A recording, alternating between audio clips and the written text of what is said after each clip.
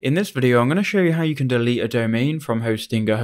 So there are two ways that you can do this. Maybe you've just bought a domain by itself, or maybe you've just bought hosting and a domain. I'm going to show you both ways now. So if you've just bought a domain, go to domains, and then you can go ahead and find the domain that you've bought, and you can just go ahead and click manage, then scroll down and you can then cancel that domain, and that will simply delete the domain once it reaches its auto renew date. It's not going to auto renew and it will cancel that. If you want to delete your website hosting and domain, go to hosting. Then once you're here, you should then see your hosting plan. You can then go to manage here, and then here if you go to plan details, you can see your plan, right? And you can also cancel it. To cancel it, I will just go to billing, and then once you're on your billing, you're going to see your website here. So here is my website. It's going to renew for £131. If I don't want to renew it, I'll click on this arrow and I can disable auto renew, and that means that after the end of the auto renew period, it's just going to delete it completely from the account.